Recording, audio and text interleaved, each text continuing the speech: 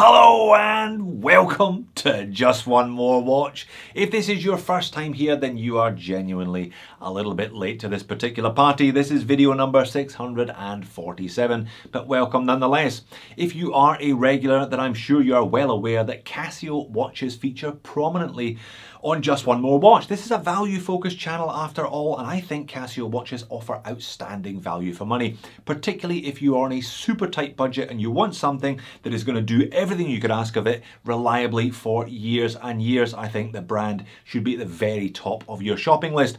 As a consequence, I must have featured about 50 or 60 different Casios on the channel over the last few years. And yet there is one model that can be found for less than $20 that is feature packed. It's got 100 meters of water resistance, it's a great size, it's got fantastic backlighting, timer, stopwatch, world time, all the usual good stuff. And yet I have completely, willfully snubbed it, ignored it, rejected it, call it what you will. What model is it and what's my problem with it? Let's flip the camera and find out. So any ideas then? Any ideas as to what Casio I'm talking about today? Well, the thumbnail certainly is a bit of a clue, I think. Quite a distinctive case profile. I know what you're thinking though, you've seen that before on this channel. What about the box? Any help there? Not really, kind of standard generic Casio box. Why don't I get a drum roll going, fast forward the box opening and cut to the chase. And there it is, it's the Casio AE1300, the less popular and less attractive cousin of the Casio AE1200, aka the Casio Royale. On paper, these watches are so similar. It's the same case, the same pushers, it's the same resin band, it's the same case back, and they have a broadly similar set of specifications as well as identical dimensions. However, if you do a quick search on YouTube for the AE1200, you will find dozens and dozens of videos. People love the AE1200. If you do a similar search for the AE1300, you'll find a half a dozen videos at best.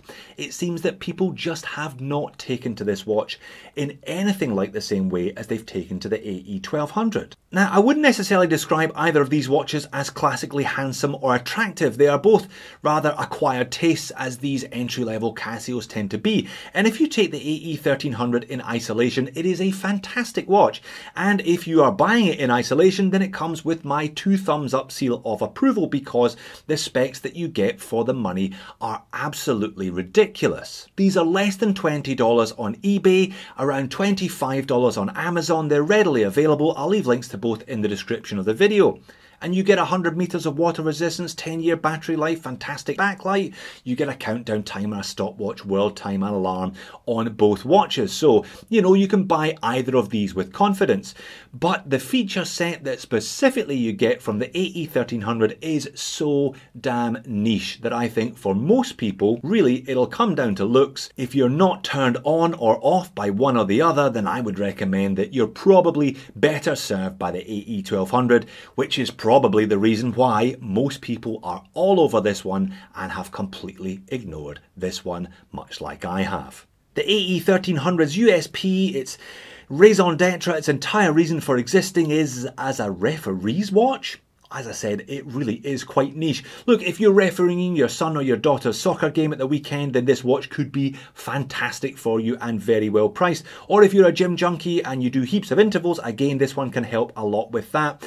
But I reckon that is just so niche. And all of the feature sets that it shares with the AE1200, I think are more usable on the AE1200. Plus, I'm just not a fan of those 3 constantly shifting little LCD circles at the top of the screen. I will circle back to them a bit later on.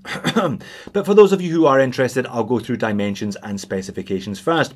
39.5mm in diameter, 12.8mm thick, 44 lug to lug. It wears very well indeed. 18mm lug width. Now, that is going to be a pain in the bum if you do want to swap out this resin band. There are actually companies now who make specific straps for the Casio Royale or the 1300, but that kind of flaring means if you put an 18mm NATO on, it doesn't look any good. 40 grams as supplied. Super light. 10-year battery as advertised.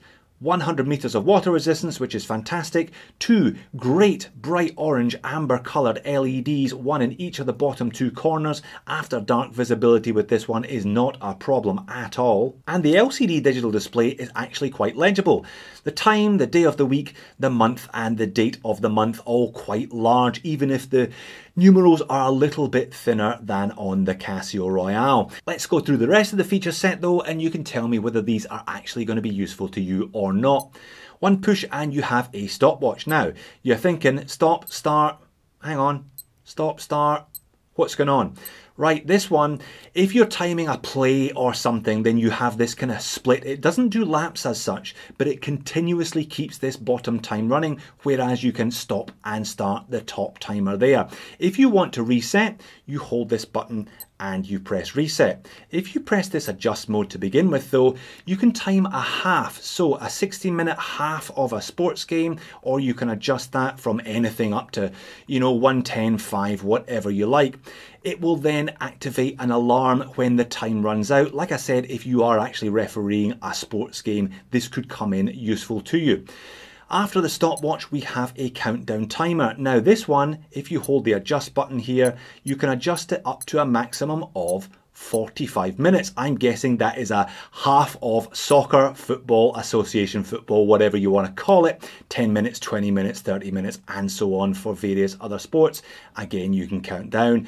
You get a fairly prominent alarm when the timer counts down that lasts for about 5 seconds. Next up, next push of the mode button, you have intervals. Like I said, this one could be useful for gym junkies. Hold here, you can adjust not 1, not 2, but 9 different intervals. So 9 different intervals are available. You can have it counting 30-second reps, 1-minute reps, 2-minute reps, 5-minute reps, etc. So I can see that being useful for someone who does have a fairly regular gym routine. It does have one other interesting feature. If I cycle through here, there we are. Either one single countdown and then it stops, or infinite repetitive countdown. So 30 seconds on, 30 seconds off, 1 minute on. I can see that working for people in the gym, as I said. Next one, get out of that adjustment, go beyond that. World time, it has the standard 48 world cities that you can adjust it to. You can cycle through them and see what time it is in Honolulu for your cousins who live over there. Back to a single alarm. So you only get a single alarm and then you're on to the regular time. So like I said, quite a unique, quite a niche feature set. The stopwatch is not just a stop, start, reset. No lap capability there, so not much use for runners who run laps, for example, but if you are refereeing a game of a certain half or a quarter or whatever, you can set that. Likewise, the interval training and the countdown timer also set up for sports people and referees, but probably not as easy to operate as they are if you just want the basic features of a countdown timer and a stopwatch. You'll find those on the AE1200. What about these 3 LCD circles at the top of the screen then? Well, this one is constantly counting up to 10 and then counting down to 10 in alignment with that second hand. This one here counts up in blocks of 10 seconds. You'll see it add an extra LCD section at 20, and here we're counting up in 10 minutes. So we're at 5:10, that will all disappear at 5:11. I don't really know why it's there. I mean, it's so obvious to read the LCD numerals here. Why would you be trying to get an extra measurement from those ones up there? I'm not quite sure. As it is, it just makes the dial look a little busy. And that's it on wrist. I have a 7-inch wrist for your reference. If you find the F91s, the A158s, the A168s, etc. just a bit too tiddly, this one definitely has a bit more visual presence on wrist. No weight though, 40 grams. Super light, super comfortable for all day wear, this one. That's the overhead shot. The numerals are nice and large, if a little thinner than on some other Casio models. I just find myself getting distracted by those little circles constantly shifting above the display. And that's it outside. There's no reason why this watch is any less modifiable than the AE1200. You could remove most of those graphics, I'm sure, if you wanted to clean up that look a little bit. And I know there are companies now selling stainless steel and even bronze cases for these things. So there's a whole mod scene has popped up around this case shape. So undoubtedly as well made, as feature packed, and as ridiculous value for money as all of the other Casios that I have reviewed on the channel. But with such a niche feature set, I can see why this one lives in the shadows of the AE1200 and is likely to continue to do so. So there you have it, the Casio AE1300 is a genuinely fantastic watch and a ridiculous bargain if you can pick one up for less than $20 US. If you're a referee, for example, or you're just a gym junkie who does lots of intervals, then maybe this is the watch that has been missing from your collection. If you're not a referee or a gym junkie who does lots of intervals, then maybe you should have a look at the AE1200 instead. I think it is just a little bit cooler with that, pseudo James Bond tie-in reference, and I'm not all that fussed about those 3 flashing circles at the top of the screen of this one.